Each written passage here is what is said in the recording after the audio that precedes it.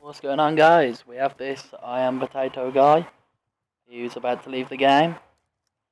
I just found it quite funny that I didn't join this game from the start and there was a guy called I am potato in here and he gets replaced by me.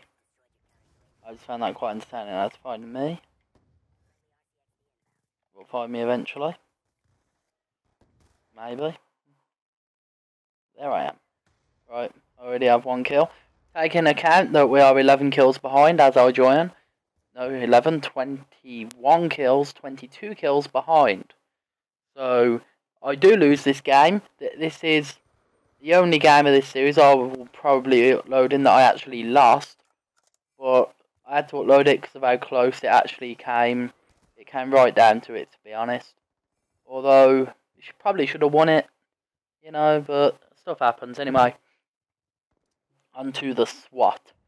I actually like this gun a fair bit. It's the best gun I've used so far, and that I've uploaded anyway. Best gun so far. It's made in Switzerland, made by Swiss Arms. Has an 800 RPM, which is quite fast knowing it's a 3-round burst. Damage is medium, range is medium, recoil is low to medium. 30 rounds standard, 45 in extended mag. I'm starting to believe that most of these assault rifles all have the same stats according to the Call of Duty website. But, you know, whatever. Personally, I think this gun's good, but its main downfall is well, it's not even its own fault. Its main downfall is the fact that the M8 A1 is just a lot better than this. So there would be no need to actually use this. Unless you're doing some crazy challenge like I am. Otherwise, there's no point. You might as well choose the M8. It's an all-round better gun.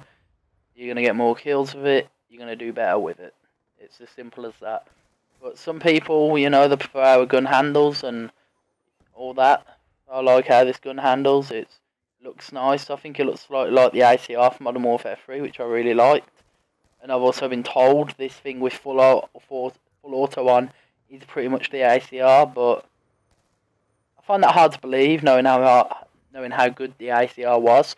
I was really panicking here, like until the teammate came and killed. I was like, I don't want to die. No.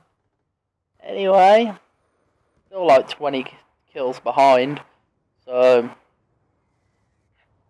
it's just that panicking stage between getting VSAT and then getting dogs, and then the panic even more between dogs and swarm. Although normally if I sit there with dogs and just play it a little bit defensive, the dogs will normally go and get me the swarm, but not always. You just gotta hope for the best really on that one. Like, luckily I didn't get killed off and then get the one burst headshot on that guy, so that cleaned that guy up. And luckily I found that guy, so I got 2 nice easy kills from me, my dogs and swarm, to be honest. And this, I don't even know what killed that, whether it was me or my swarm. It's just like, boom. Anyway, I'll give this gun a 6 out of 10 rating. That's because I like burst weapons. They're a lot easier to hit people with over range. They can fall down a little bit short range, or really medium to long range weapons, but it depends how I play in the game. I can easily handle the gun, so I'm in a medium to long range gunfight.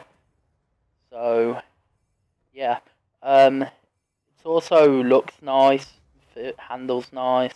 I think I would have preferred it a lot more with stock on, but I didn't even get to that point with it because I was able to get a decent gameplay before that point even happened. The clip size is a bit smaller. I think the clip size is smaller than the M8, which is a bit of a letdown, but this gun still gets 6 out of 10 for sure.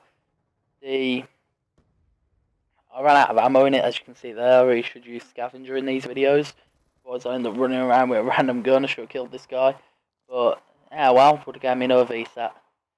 And if you see, my team have pretty much caught. We did actually catch up at one point, but there's only so much you can do with a crappy team.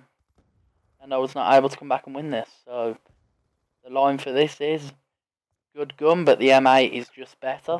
So, yeah, go use the M8, I'd say, honestly. 32 and 2 in this video. Thanks for watching. Goodbye.